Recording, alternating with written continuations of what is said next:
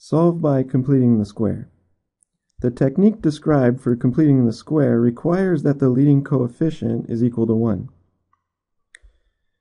We can obtain a leading coefficient of 1 in this case if we divide both sides by 2. Remember, when dividing by 2, we divide all three terms by 2. In this case, 2x squared divided by 2 is 1x squared. Negative 2x divided by 2 leaves us with minus 1x. And then negative 3 divided by 2, we're left with minus 3 halves.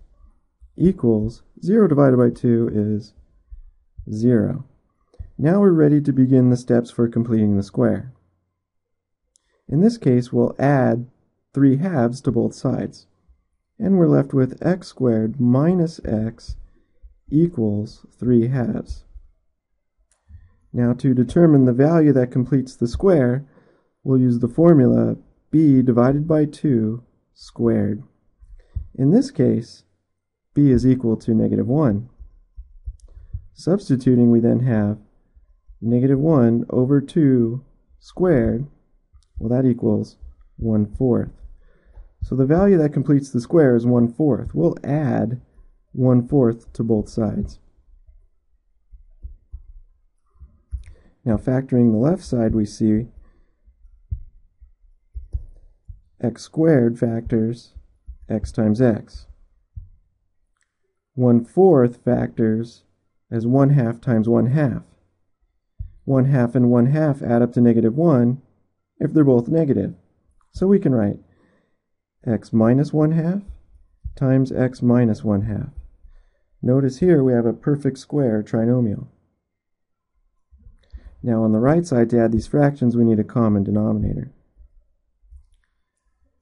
So we have the equivalent fraction 6/4 plus 1/4. That leaves us with 7/4. And we have x minus 1/2 squared equals 7/4. We can then extract the roots. Taking the square root of both sides, don't forget the plus or minus, we're left with x minus 1/2 equals plus or minus the square root of 7/4.